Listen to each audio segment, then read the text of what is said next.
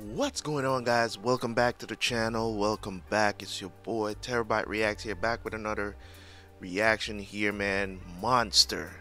This series is getting really spicy and I'm loving it. You know what I'm saying? I don't like spicy food, but hey, Monster is spicy and I love it. But in any case, guys, Johan, we're finding more and more about it. I don't know why. I think Tenma is on his way to Prague. I mean, he's kind of already there. Met a new character, Grimmer, right?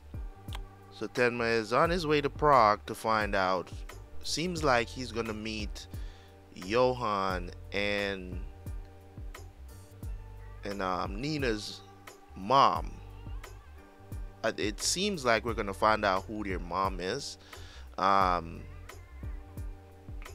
that's gonna be a lot more insight if he gets to talk to her at some point, because I think that's why we sent him to Prague, because I was wondering why, you know what I'm saying. But it seems like from the letter that Carl it has something to do with his mom, and you know what I'm saying, she was in Prague at one point, because I mean they were trying to cross some border or something. I don't remember the details of the letter, right? But it's somebody that she met, and then the letter talked about a friend that his mom was with, right? So I'm guessing that the friend, the 18-year-old, was Johan. And also, I'm trying to put the pieces together from last, because I went back and I watched the episode, listened to that letter again, as you guys recommended that I did. So I did that. So from what I can gather, Carl's mom knew Johan and Nina's mom, because they had a twin. They talked about a twin and meeting someone that looked exactly like the twin later on in life. That's, you know what I'm saying, that she was with as like her friend, that he looked exactly like her friend. So I guess we're gonna get a lot more insight into that. I think that's what, you know what I'm saying, like, that's who Tenma is going to Prague to find out about. And that's in Czechoslovakia. Okay, so we're traveling as we keep going. Anyways, guys, let's jump in. Let's go see what Monster has. This is a very, very well told story. So far, we are halfway through. We're over halfway through. But it's getting juicy, because the more we learn about Johan, the more we still didn't quite understand why Schuwald was so terrified of Johan when he looked into his eyes. Like, I don't know what he saw, but all I know is shit is about to go down, because you know, learning about what the picture book means and the folk tale. Somebody was telling me that this is actually an actual folk tale from Czech Republic, or it's Czechoslovakia, right? So I know it's Czech Republic now, right? It's Czech Republic now. It's not Czechoslovakia anymore, or is it the same? I don't know. I don't know how it goes. I think they changed the name from Czechoslovakia to Czech Republic, if I'm not mistaken. I think that's how it went. I don't know. Okay, countries change their names all the time. you know, back in the day, there was a lot of changes that happened because of stuff. You know what I'm saying? So, so let's jump in, man, and I will see you guys for the review.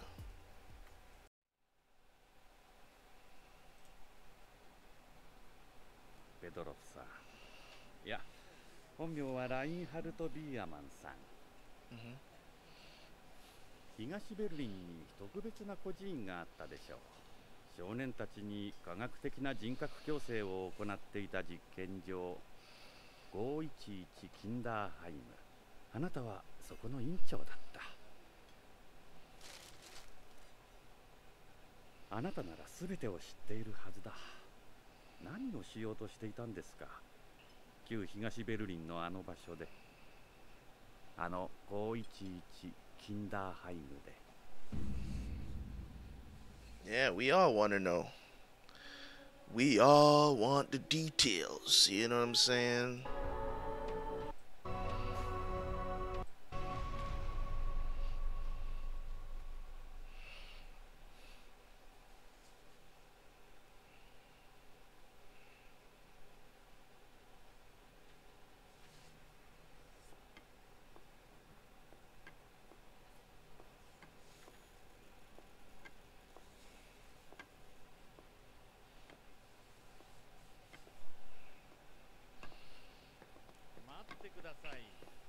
待ってください、フェドロフさん。あなた、心理学者で精神科医だそうですね。しかも内務省での専門は科学的人格矯正、いわゆる洗脳だ。納得いかないな。なぜただの孤児院に洗脳の専門家が院長として赴任するんだろう。Such mysteries. ならもっとそれに適した人材がいたでしょうに。ねえ。帰れ。何のことかさっぱりわからん。帰りたまえ。どこに隠したんですか、511キンダーハイムの実験結果記録。よく噂されてますよね。ベルリンの壁崩壊時に消えた東ドイツの数々の機密書類の行方。一説にはソ連に送るため列車でルーマニア経由で輸送されたが、そこで折々しく革命が起こり、チャウシェスク政権が崩壊。書類の行方もそこで途絶えた。でも私はあの511の資料に関してはそうは思わない。なぜだと思います？あなたが学者だからです。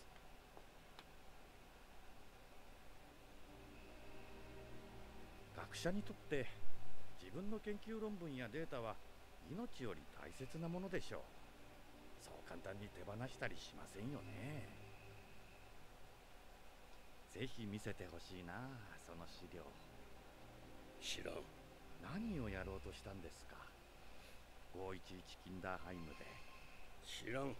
実験は成功したんですか？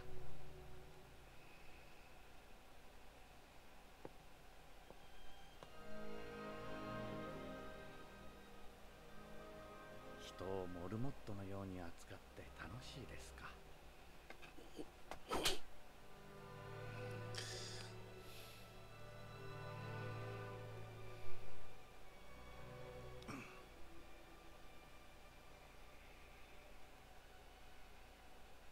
実験は失敗だったんでしょ。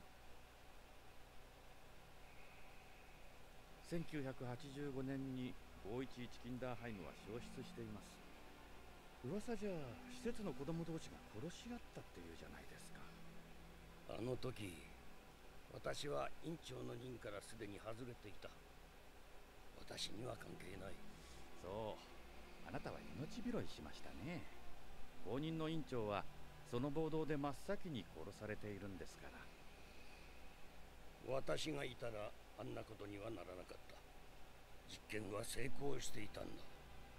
おお、つまりこういうことですか。あなたの任期の間は実験はうまくいっていた。ああ、ってことは511キンダーハイムの資料はあの時すべて焼けてしまったと言われているけど、どうやらあなたの任期中の実験データだけはそっくり残っていそうですね。あんたは危険なところに足を踏み入れている。どうなっても知らんぞ。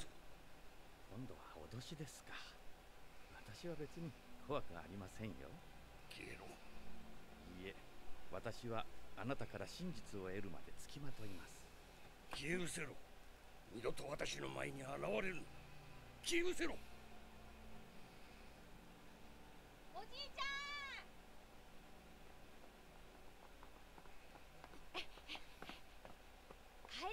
から迎えに来たよ。誰そのおじさん。ああ、なんでもない。さあ帰ろう。Oh, that's crazy. He got kids. I mean, grandkids.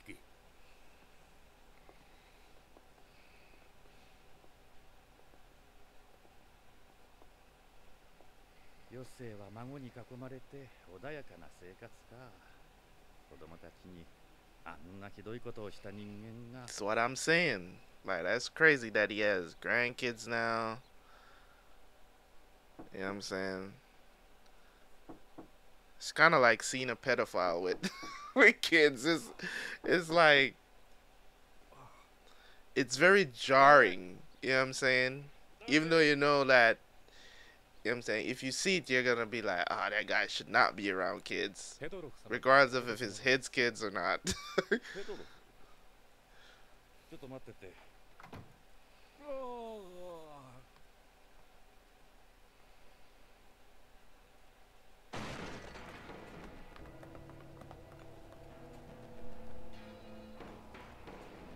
Damn.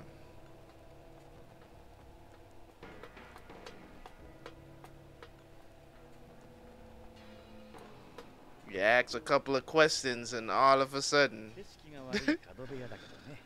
こういう時便利なんだ。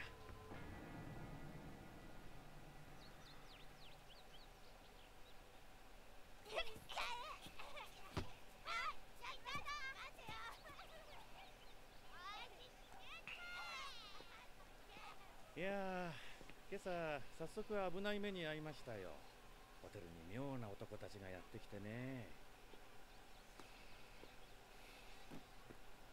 お孫さんですか？いいですね。悠々自適の生活だ。私もね、旧東ドイツ時代新聞記者やってた頃には考えられませんでしたよ。今みたいな暮らし。なんたってフリーランスのジャーナリストですよ。フリー。社会主義体制ではフリーなんて考えられませんでしたからね。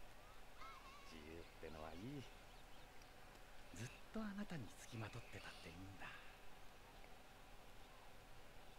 さっきあなたがご自宅から出てくるところから尾行させてもらいました。なかなか立派なお宅だ。お部屋も広そうだし、家賃も高いでしょう。日がない一日カフェでのんびり過ごし、孫と散歩。今は仕事されていないのにこの暮らしぶり。お金はどこから出てるんですか？何を売ったんですか？失敗した実験データでも高く売れましたか？あれは成功だった。それじゃなおさら高く売れそうだ。ほっといてくれ。もうほっといてくれ。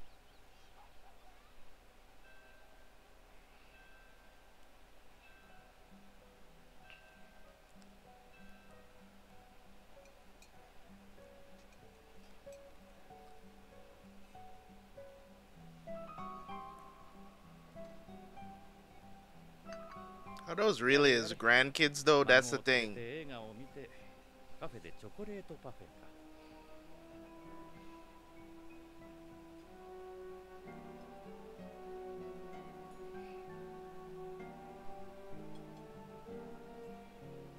また違う子だ。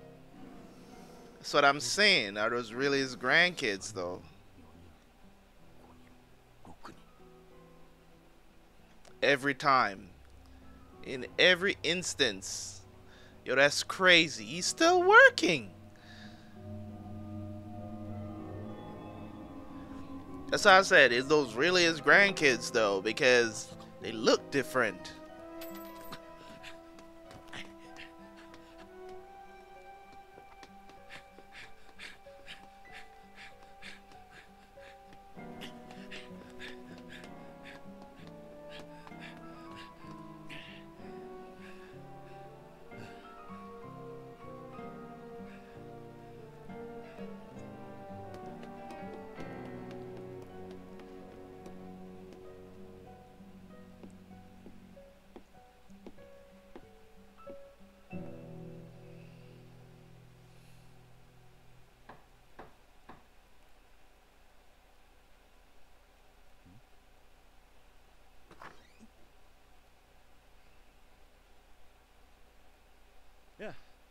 フェドロフさんのお宅だよね。入ってもいいかい？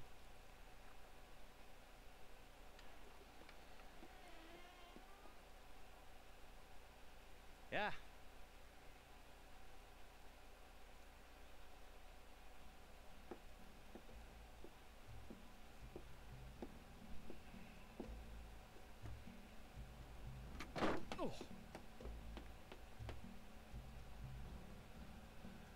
Those eyes, man, just reminds me of Dieter. Oh, shit. Yo! Yep. Still working, bruh. Oh my god. また彼は同じことを、また同じ実験を繰り返そうとしている。It's nutty, bruh. Still working at his age.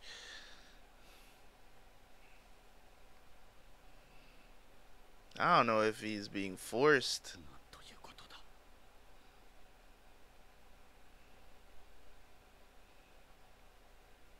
なんということ。あの男はまだ実験を繰り返していたなんて。ドイツとの国境に娼婦街があるだろう。この子たちはそこで生まれた子供。そしてベルリンの壁崩壊直後、貧困の中で捨てられた子もいる。あなたはそんな子供たちを集めて、またここで511キンダーハイムの実験の続きを。あら、ペドロフさん、お客さんですか？ああ、構わんでいい。すぐお帰りだ。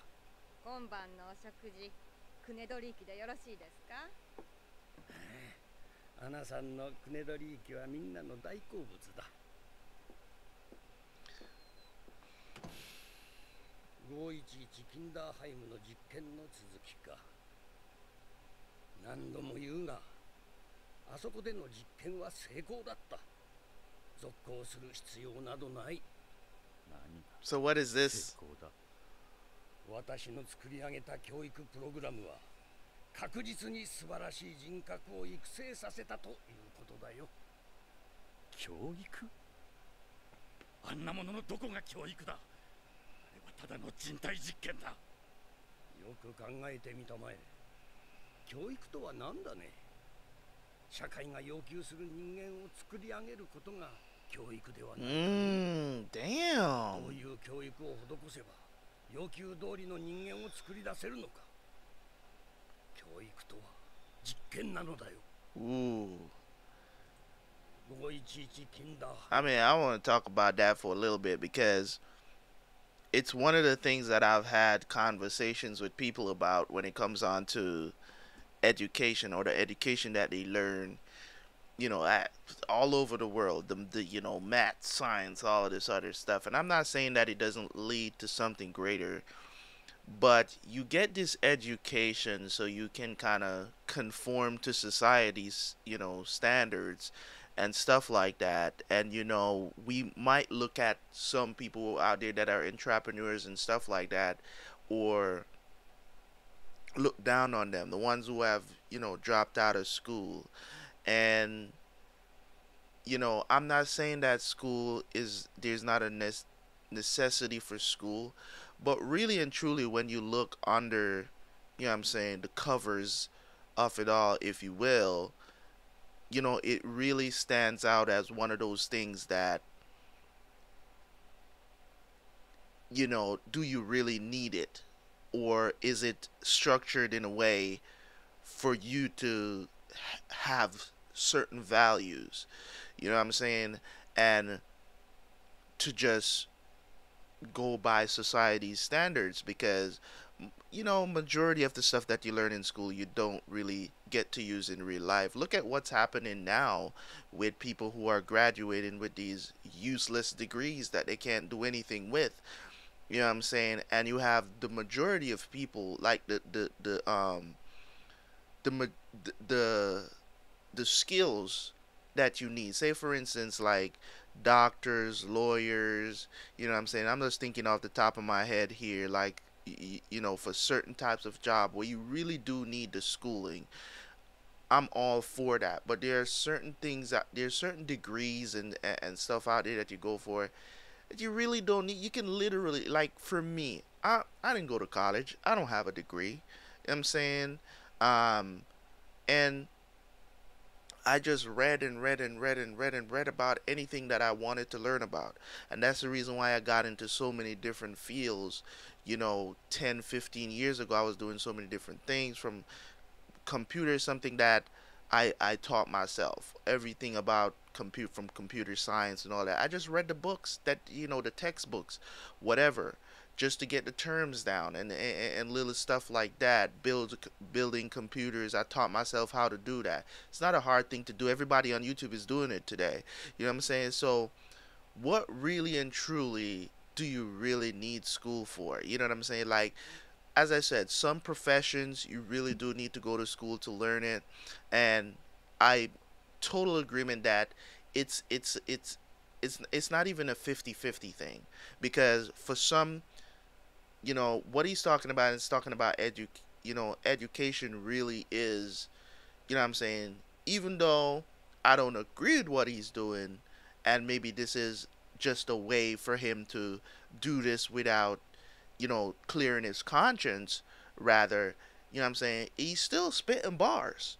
You know what I'm saying? He's still talking the truth, because I'm telling you, the conversations that I've had with plenty of people about education and society, because when you really think about it, when you're talking about like being a physicist and stuff like that, it's necessary for you to go to school and learn like advanced mathematics, but you can also learn all of that stuff by just studying the books that are out there, that are in libraries and stuff like that, and you could learn. Of course, the problem is the society standard is for you to have a degree to get this job or this or whatever, because I remember I had a lot of skills, like my resume had skills, but my on the education part of my resume, it was very lacking, because people will just look at me as like, oh, he's just a high school graduate.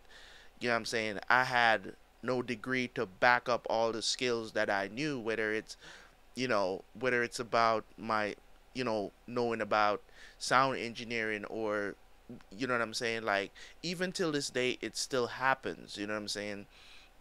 Where you can't, even if you know how to do something and do it better than anybody else, somebody with a degree in that can just come in and just get the job. You know what I'm saying? So it's kind of like formulated for you to, oh, I have to go to school and get this degree, and it's like, really, why does education have to be like that?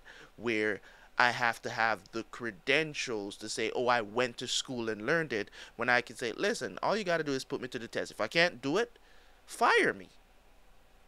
You know what I mean? Let's pull that back a little bit. That's all I'm trying to say. You know what I'm saying? It's like, what is education really? You know what I'm saying? It's to create a human being that meets society's demands. You know what I mean? It's the truth. It's an experiment. Yo, that's bars.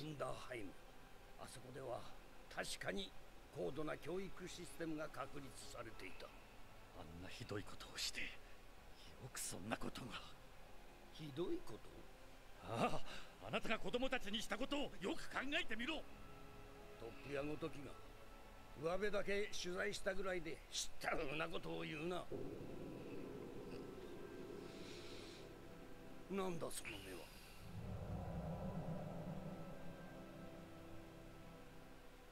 He's mad. 子供同士が殺し合ったあの事件、あなたの実験の成果だというんですか。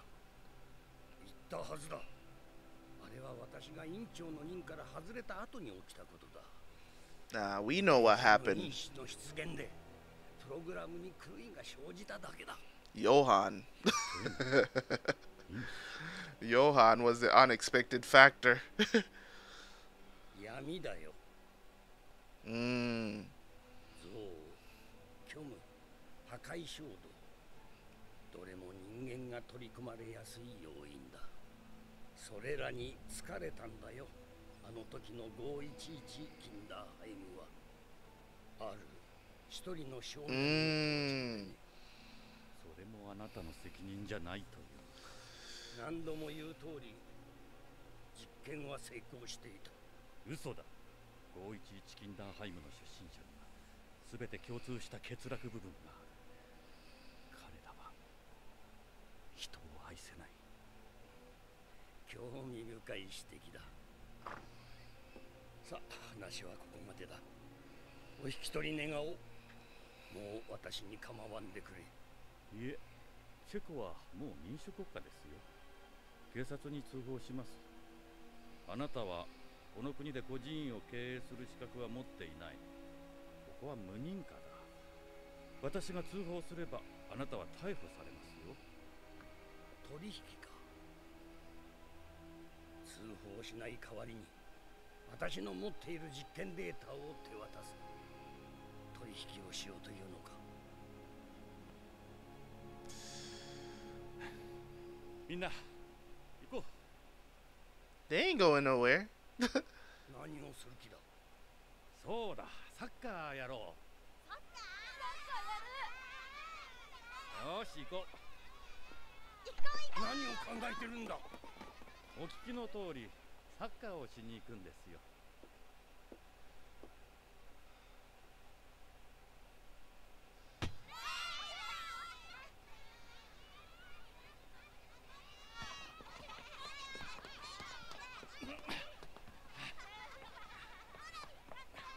なあ、みんな。フェドロフさんに取引を持ちかけられた。でも君たちのためならそんな取引どうでもいいんだ。私が警察に通報したら君たちは自由になる。みんなあの家から出たいだろ。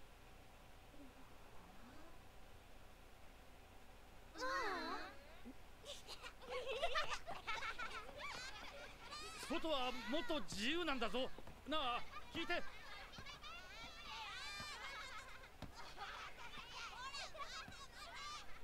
おじさん、ボールいったよ。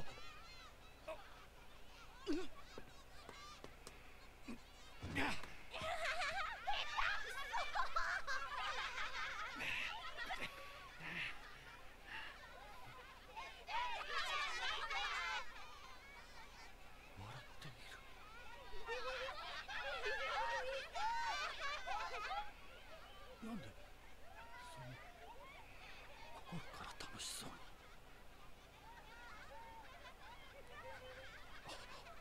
まさか。おじさん。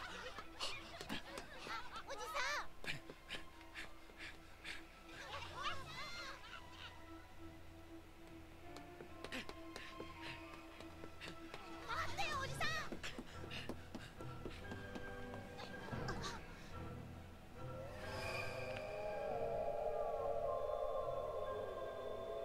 The hell is this?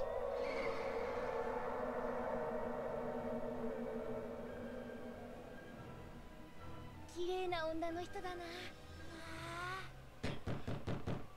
ペドロフさん、もしかして子供たちに。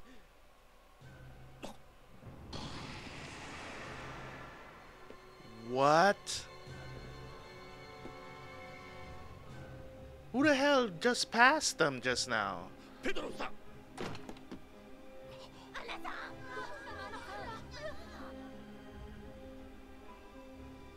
Yo. しっかりしろ。お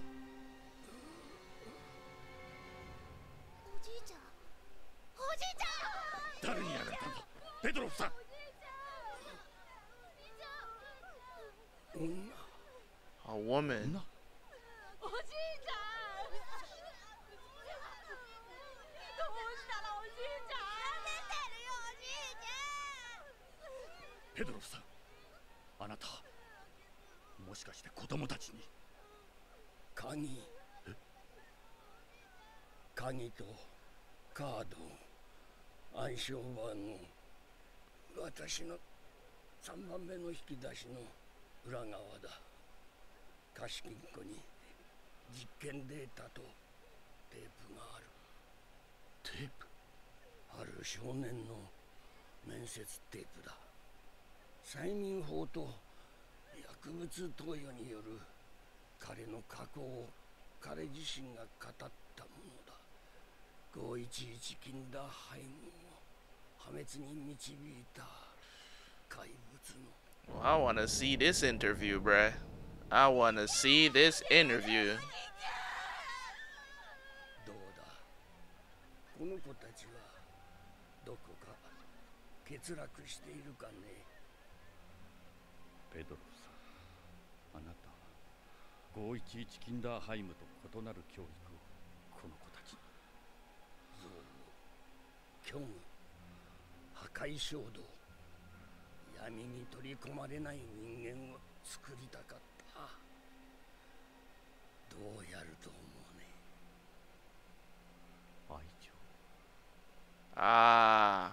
全く新しい発見だったよ。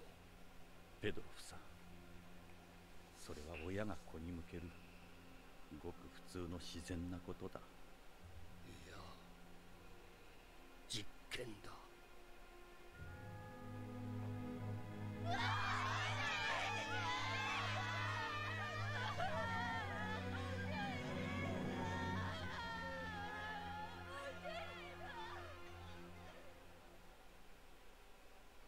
That's nutty, bruh. Petrov was an OG, man. I can't even, like, I kind of thought that everybody involved with, with 511 was, like terrible people. But Johan, bro, like, what the hell? Who created this dude, man? Like, this is nutty. It's nutty, bruh. But anyways, let's get to the next one.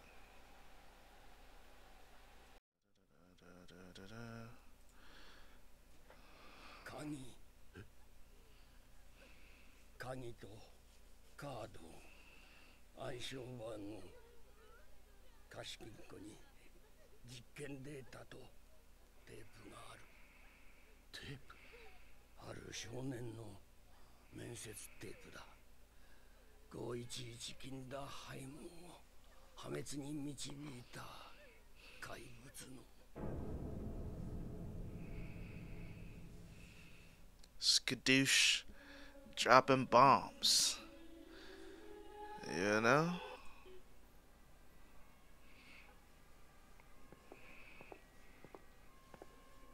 こちらの部屋です。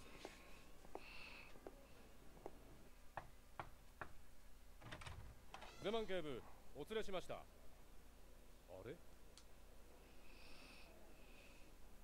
警部？おお。ああ。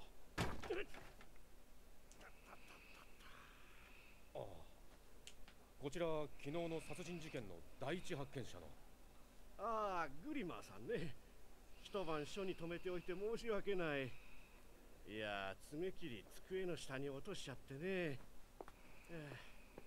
図体がでかいといろんなところにぶつける。おお、あなたもでかいね。はい、いろんなところにぶつかります。今度の事件の捜査責任者ゼマンです。グリマーです。どうぞそこにかけて。悪いんだけど爪切りの途中だったんで続けさせてもらうよ。あ、どうぞ。女房がうるさいんだ。爪が伸びてるとね、この先の白い部分があると許せないらしくてね。おかげでいつも深爪しそうになる。ああ、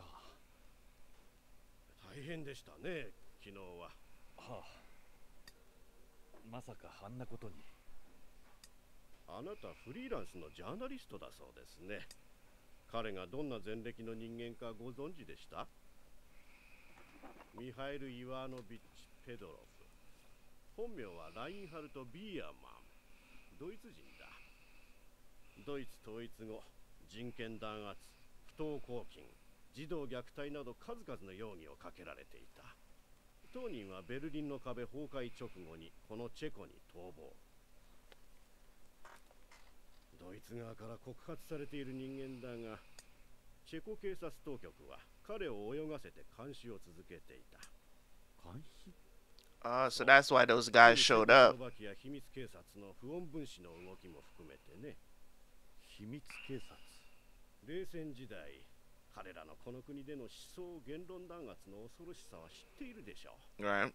加えて世界中の極左組織のテロ活動に武器の提供までしていた。そんな連中だが、チェコとスロバキアの分離民主化が比較的穏やかに行われたため、彼らはさしたる弾劾も受けることなく地下に潜った。フェドロフはその連中と接触していたようだ。例えばペドロフが持っていた情報を彼らに売ったりとかね。ほらね、また深爪だ。そうそう、女見かけませんでした？女？うん。ペドロフ殺しの犯人はどうやら若い女らしい。しかも相当な美人だ。子供たちは自宅前ですれ違ったと言ってますが、私は気がつきませんでした。なるほど。あの子たちはペドロフさんが引き取っていたあの孤児たちはこれからどうなるんですか？今署で預かっているが、今日にもとりあえず何人かずつ各養護院に引き取られることになっている。そうですか。あなたも大変でしたね、こんなことに巻き込まれて。ええ。そういえばどういった取材をなさろうとしてたんですか？はあ、まあ今あなたが言ってたようなペドロフに関するいろいろな問題を。彼から何か聞き出せましたか？いや、その矢先に。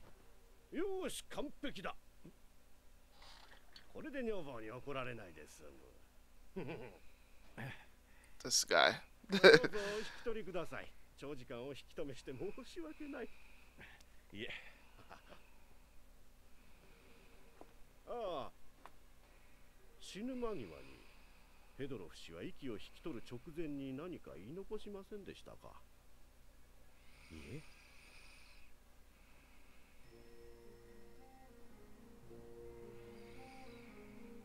ミロスラフ、ヨゼフ、あとトマーシュはどこ？はい。3人揃ったわね。じゃあこの車に乗って。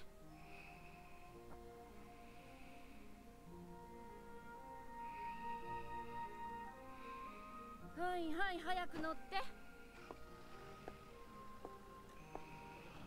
It's the worst.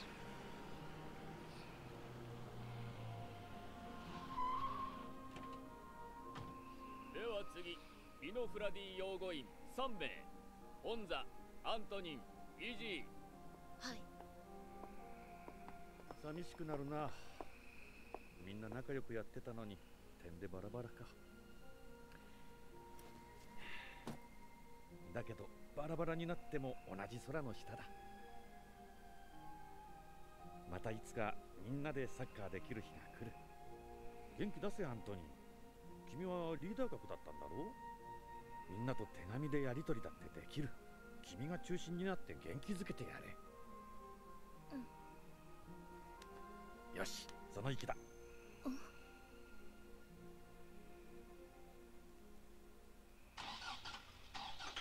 What did he give him?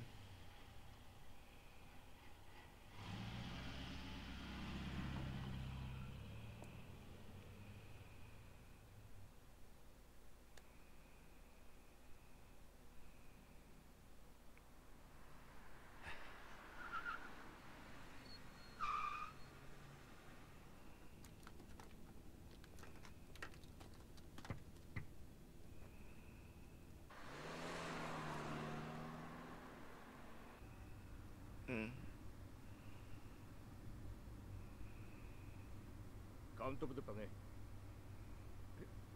ああ、ホテルカフか。いや、その前にプロハースカ銀行に。バンカプロハースカへナチェセドホテル。私、チェコ語はよくわからなくて、ドイツ語か英語を喋れないかな。ネシエスケデンジ。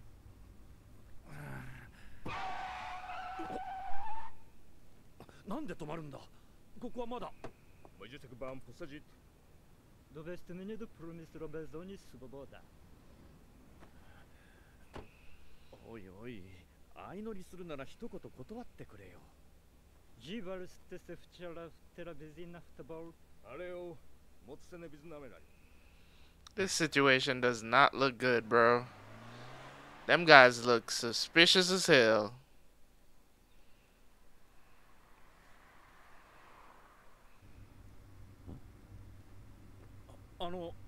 なんでこんな町外れまで来るんだ。 You just realized what's going on? Come on, Grimmer. 私は市内のホテルに行きたいんだ。鍵。鍵。何のこと？ Yo.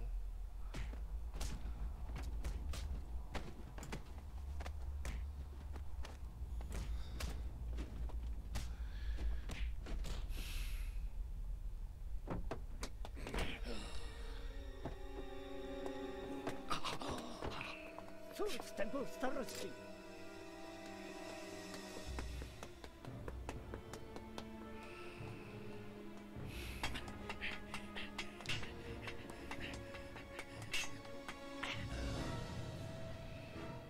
You better jump.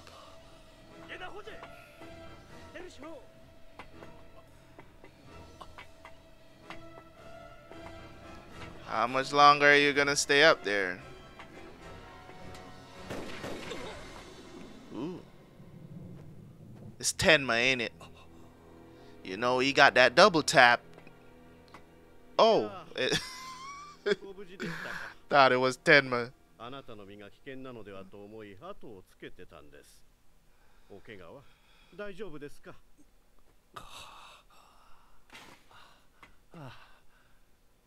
警部さん。おそらく例の旧秘密警察の手のものでしょう。連中あなたに何か要求しましたか？いや、別に。何もなくてこんなことまでするとは思えませんね。いや、本当に何も。あなた何か隠していませんか？何か心当たりがあるでしょう。連中がここまでするんだ。いや、本当に。I don't trust this dude either, man. じゃあもう銀行の貸金庫から出してしまったのかな？テープ。I told you I don't trust this nigga either, man.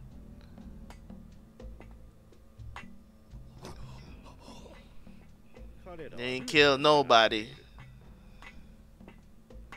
彼ら、ルーツ。怪物のルーツをね、高く売れるんだよ。怪物。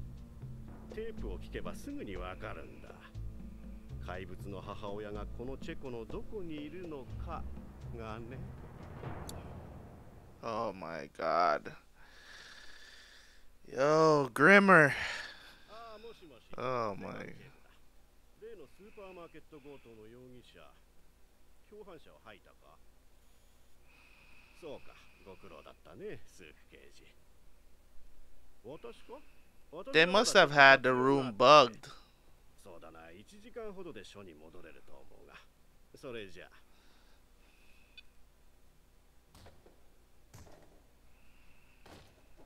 Grimmer is not coming out of this alive, that's for sure. そのぐらいにしておかないと口も聞けなくなるぞ。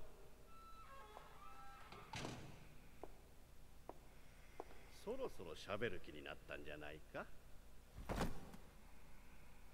鍵はどこかな？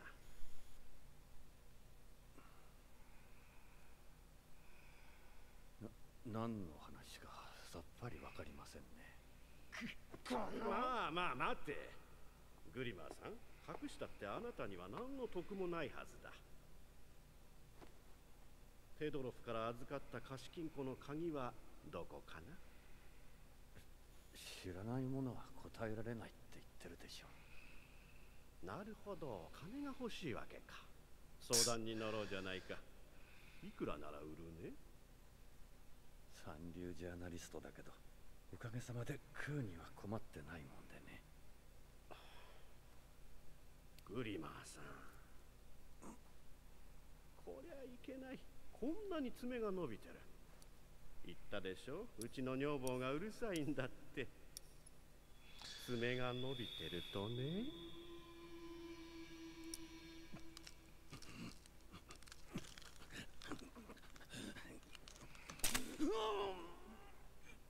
おっと、動かない方がいい。深爪しますよ。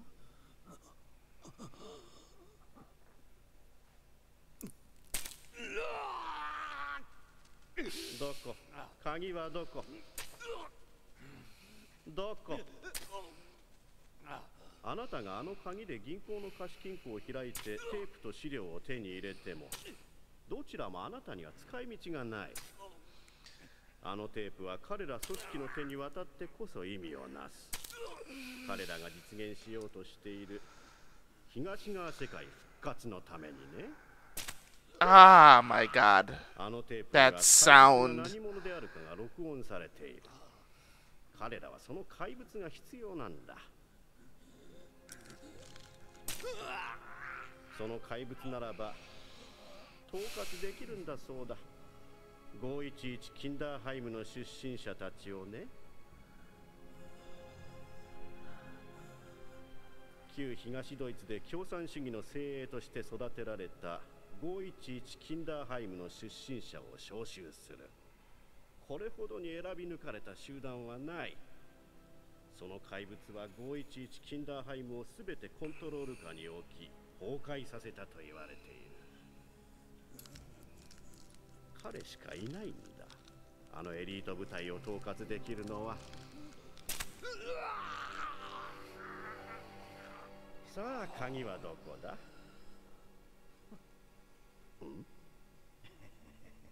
エリート集団か。何がおかしい？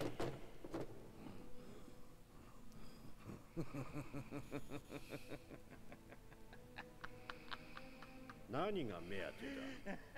金が欲しいというならわかる。俺は資本主義者だ。俺は金が大好きだ。鍵を彼らに売って人儲けしようとしているだけだ。お前は何のためにこんなことをしている？社会正義のため？そんなもののためにここまでするはずがない。お前は何者だ？元東側のジャーナリストとか言ってるが、その手の人間は大概が情報部員、スパイだったなんていうのが関の山だ。どこから送り込まれてきた？007気取りか。拷問は慣れっこか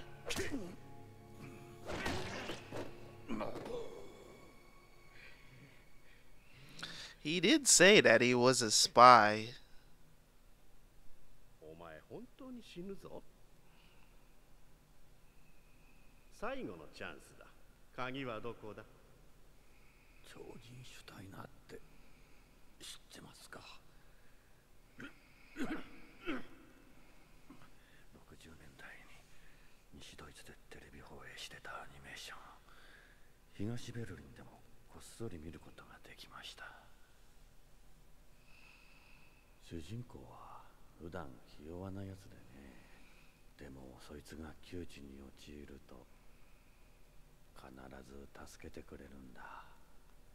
秘密の友達がね。でもその主人公は気がついてないんだな。その秘密の友達が自分自身だってこと。主人公は絶体絶命のピンチになると見るも恐ろしい超人シュタイナーに変身するんだ。主人公が気がつくと悪党どもはズタズタにされてるんだ。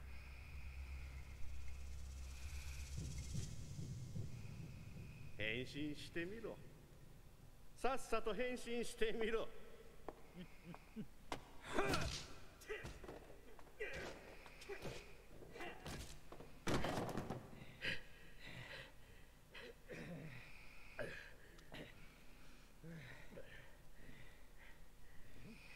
水かけてやれ。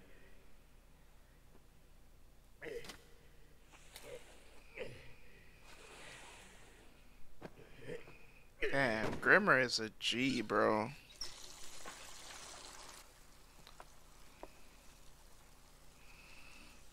じきに吐くだろう。時間の問題だ。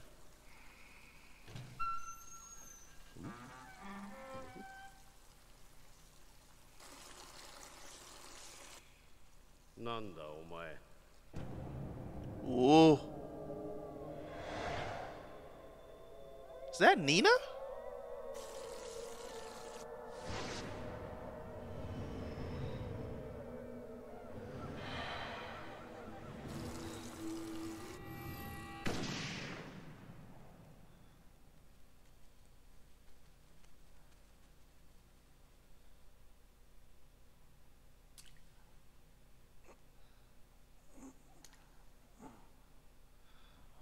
I don't think it's Nina, but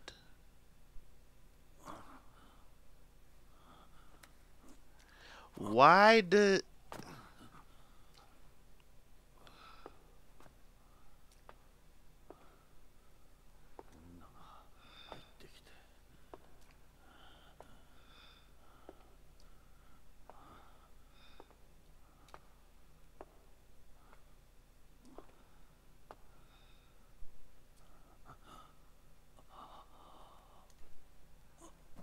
yo.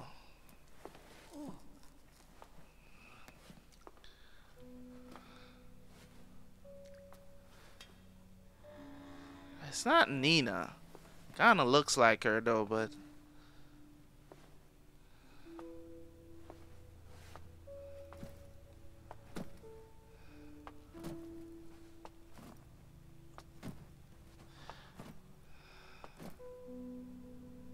it's crazy.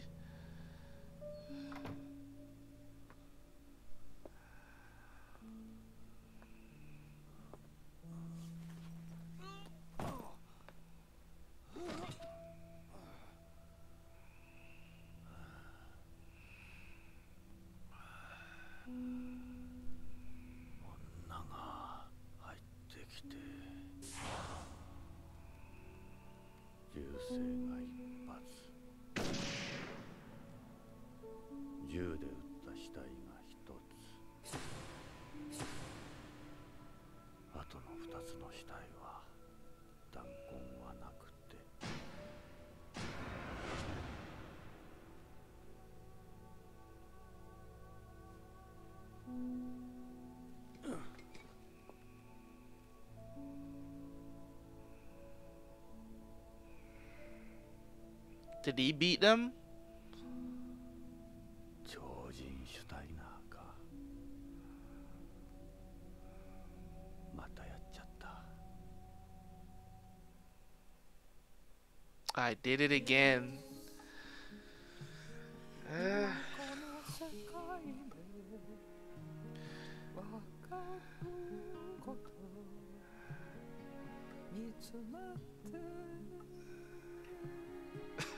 this show, bro.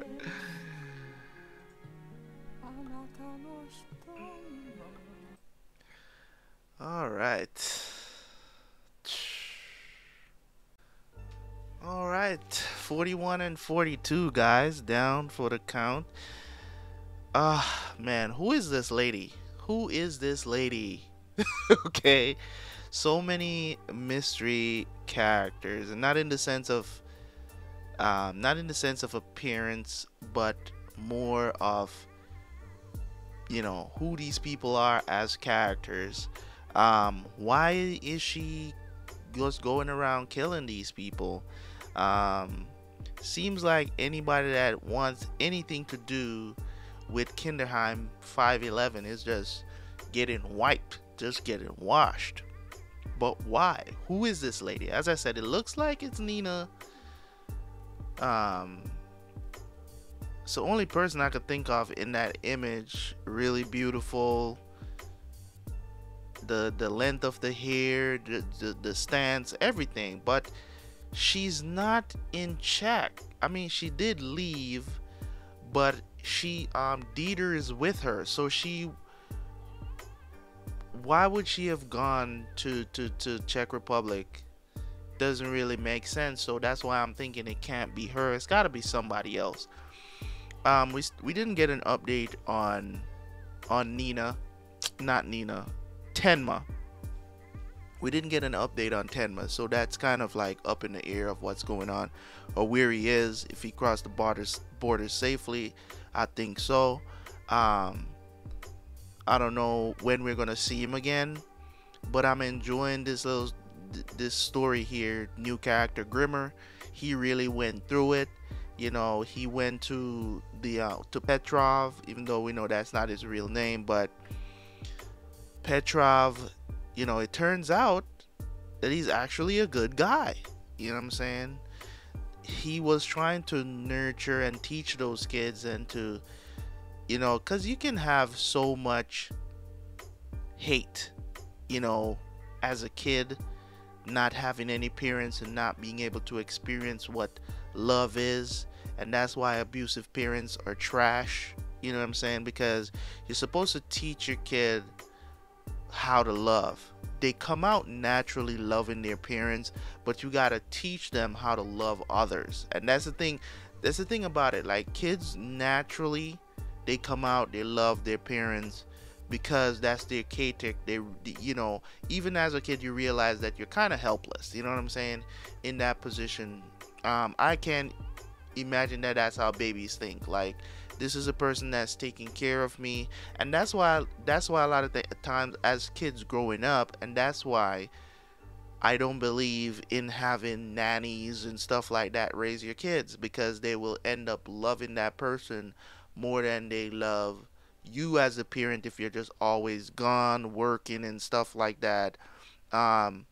You know, and that's one of the main reasons why, you know, when I talk and you know, nowadays when you're having parents, you know, parents, whether it be mom or dad, or especially, you know what I'm saying, moms, they just don't want to stay home anymore, and they want to have somebody else raise their kids because they're like, I went to school and I got my degree, why do I have to stay home? You know what I'm saying? And if you have a problem with that, or a man is trying to, you know, tell you, you know, I need you to stay home with the kids and stuff like that, I don't want another person raising our kids and stuff like that. Like, women nowadays are very combative against that, and it's really weird to me that they think of themselves as being a maid. You know what I'm saying? If you want a woman that you would want them to stay home and raise the kids, they're like, oh, so you just want a maid, huh? You know what I'm saying? So it's just, for me, it's just like, kids need that. You know what I'm saying? They need to experience love regardless of who it is. They need to experience that love. They need to understand that they can love life, that they can love others. You know what I'm saying? And that's the thing, you know, that is so missing from our society today, because kids just grow up with this hate, whether it's taught or whether it's just naturally developed. You know what I'm saying? Like, I think just co-parenting is one of those things that, you know, it's needed. And if you can provide that amount of love just naturally, it's good. And I saw that Petrov was actually doing that, because it actually surprised Grimmer.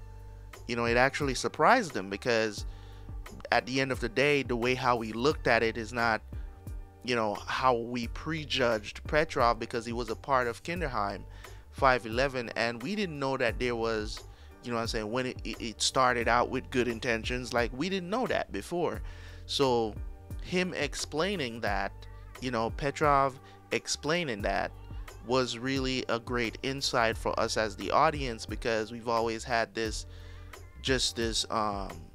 grim, you know, viewpoint of what Kinderheim 511 was, and why, you know, what Johan did when he was there. You know, I'm interested to see what this tape is, of course. So it was really cool to see that, man. They really broke that down. Some of the stuff that Petrov was talking about really hit home, when he was talking about education, and that really hit home for me, because those are conversations that I have you know, with other people all the time, you know, so that really hit home for me. But in any case, we're gonna he got worked over. He got worked over by secret police. As I said, from that guy showed up, I didn't really trust him from the way how he showed up, and then, you know, the 2 gunshots, whatever, and then he was just asking all of these questions. I'm like, why are you asking so many questions, dude? If I said I don't know what you're talking about, why are you asking me time and time again if I'm sure? Nigga, I said I don't know. Stop asking me questions.